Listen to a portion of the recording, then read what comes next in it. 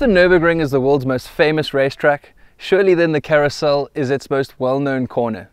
Today we're going to show you how to tackle this very tricky but enjoyable section of racetrack. Technically called Karussell Karussell, named after the very successful Mercedes-Benz racing driver of the 1930s, Rudolf Karussell, who famously started using this water drainage section of track to gain a competitive edge. Over time the track was resurfaced and the corner renamed to become a part of the modern-day Nürburgring Nordschleife. This section of track is characterized by a long, deep hairpin, steeply cambered with a heavy layer of concrete on the inside. Let's take a look at this Megane attacking the Karussell in slow motion. The camber itself is very helpful, but the concrete is very, very bumpy and super slippery in the wet.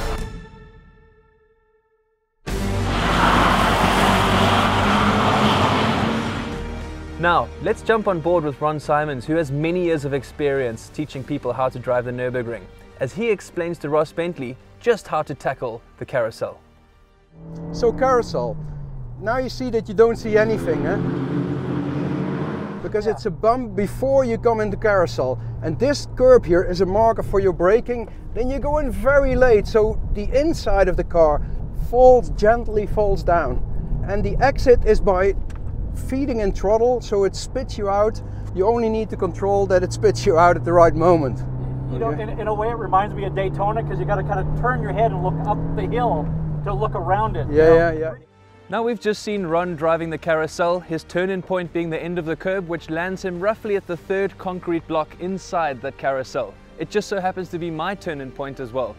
Now let's listen to Ross Bentley, best-selling author of Speed Secrets, discuss the more technical aspects of this great corner. Approaching the Karussell, it's critical to think about what you're doing with your eyes. You know, we're always told to look further ahead, but when driving this classic turn, it's even more important. The challenge here, though, is that you have to look up and to the side to see where you're going.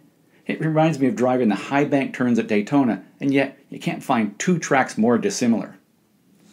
Now, the banking tips your head dramatically, so you have to counter that by tilting it back upright.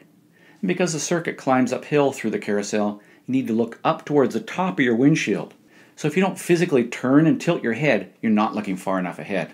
If you have an in-car camera, watch for your head movement when you're reviewing this section of the track. Of course, looking ahead is both a physical and a mental thing. Again, you need to physically move your head and stretch your vision, but you also must have a clear mental image of where this section of the track is going before you even arrive at it. That way you know where the exit of the turn is before you ever begin to turn into it. When you do the right stuff with your vision, and then you drive hard into the turn and trust the banking to hold the car along its radius, it's like riding a roller coaster. Get it right with just a touch of patience in the middle, and the car squirts out of the banking and you rocket up the hill.